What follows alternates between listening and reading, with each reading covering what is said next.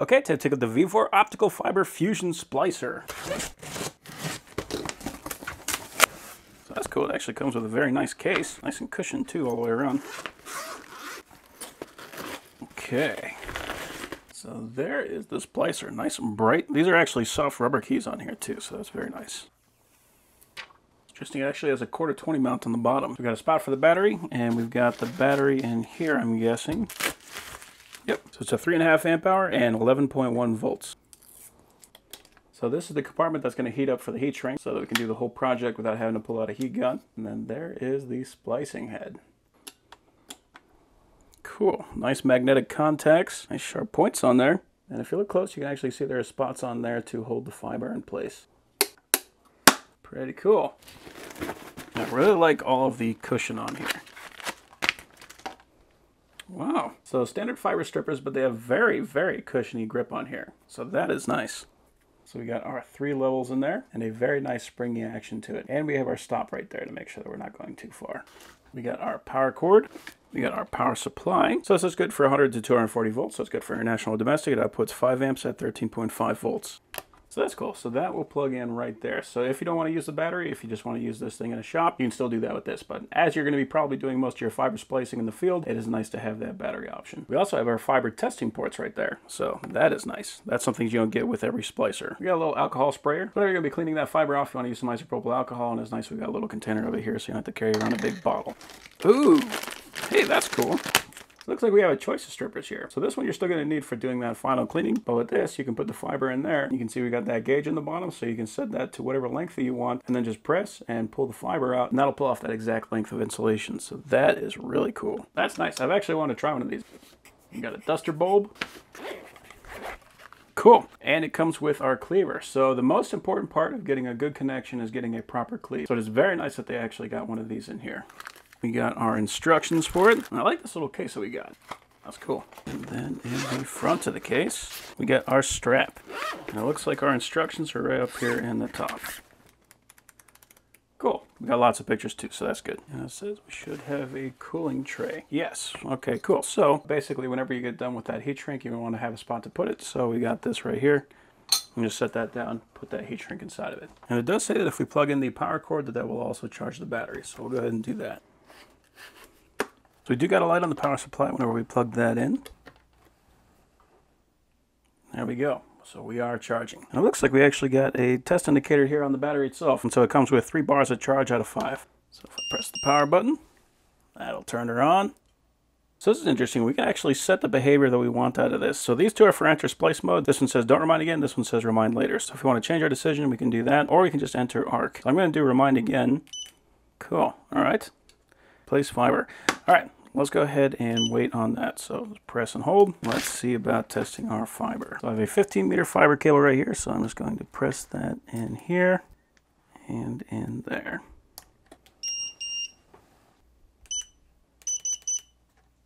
Going to red laser. It says red laser is on, do not stare. Yeah, so that's cool. So we can actually use that for testing to make sure that this is working. Okay, and off. Oh, we also have flicker. It's interesting. Let's check that out. Okay, cool. So if we need to diagnose, like maybe we have a bunch of optical cables and we're not really sure which one is which, we can use that to visually check to make sure that we're looking at the correct one. So that is cool. So we can change the wavelength, we can change the composition. Function. Okay, so we got reset waiting time 10 seconds. Oh, this is cool. So it actually has a tension test. To my understanding, most splicers don't actually have that. But what that's going to do is whenever it gets done splicing, it's going to test it to make sure it doesn't break apart when it's done. So that is cool. We got auto heating, arc compensation, force, USB power. I didn't know we could do that. Light switch. Cool. Yeah, tons of options in here. Heating program number 4. So it starts on 4, which is a 60 millimeter, which is exactly what I got. So these heat shrinks, they come in different lengths. This one is a 60 millimeter long. Casing diameter 4 millimeter. These have an outer diameter of 2.6. So let's go ahead and set that. Let's call it 3, that's fine. And we can set the heating temperature. So this is supposed to heat at, well, it doesn't say. So we'll just go ahead and stick with the 200 degrees. 200 degrees Celsius is quite hot. Then we can also give it a heating time. So 25 seconds, we'll just go with that. We'll go with the default.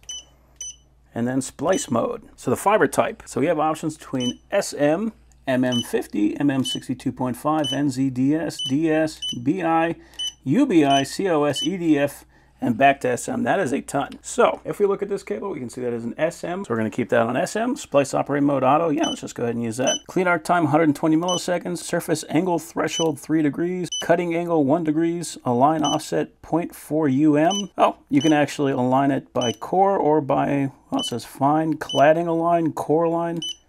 Wow, that's actually, this thing has a lot of features. This is a very nice little splicer. And back. All right. So this wants to splice. Let's go ahead. You know, I'm curious if I shut this off, is it going to save that?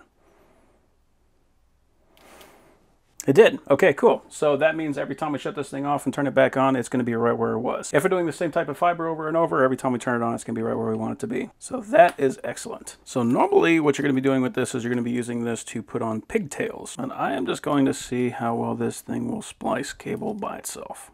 So I'm going to pull this guy back a ways. This is more than enough. So you can see I've got plenty on here, and I need to have about 30 millimeters. So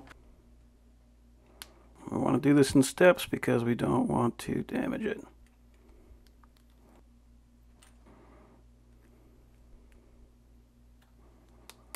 Okay, so now we have our fiber, but it has a little bit of cladding on it, so we're going to use that final slot and drag it across.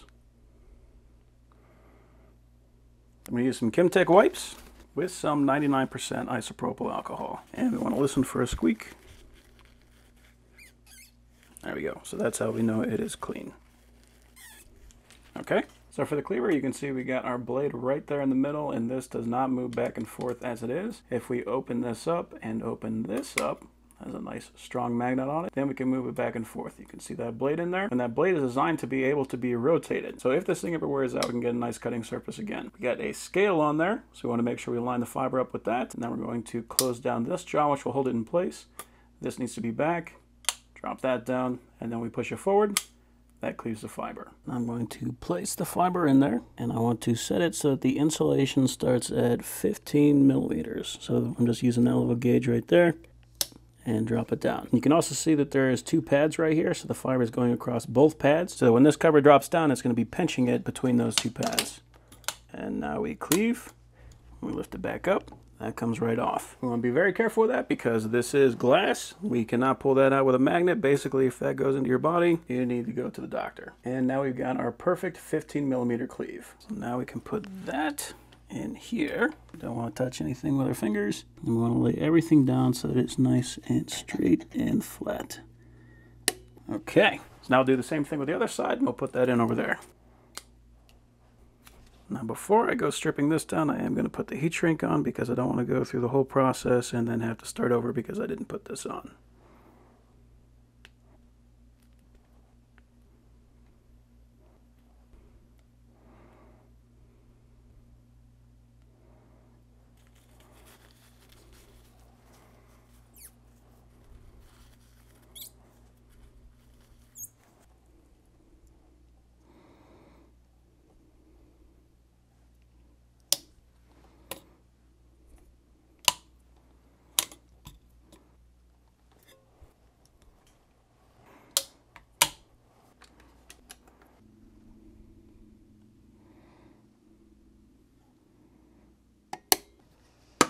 Okay, let's see how we did.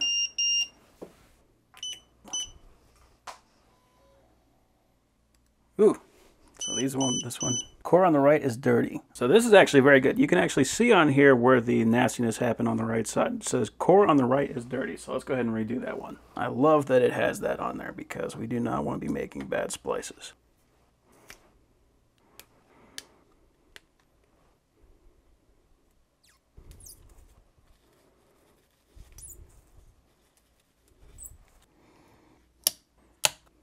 Okay.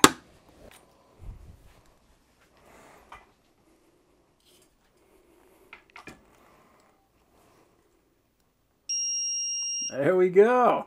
Look at that. That is a beautiful clean splice. That does not get much cleaner than that. That is awesome. I do still want to be careful with this. I mean, it's not incredibly fragile, but we don't want to just be yanking on it. We're going to put our heat shrink over it, There we go.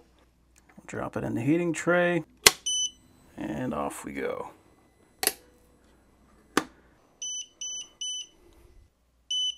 So we heard the beep.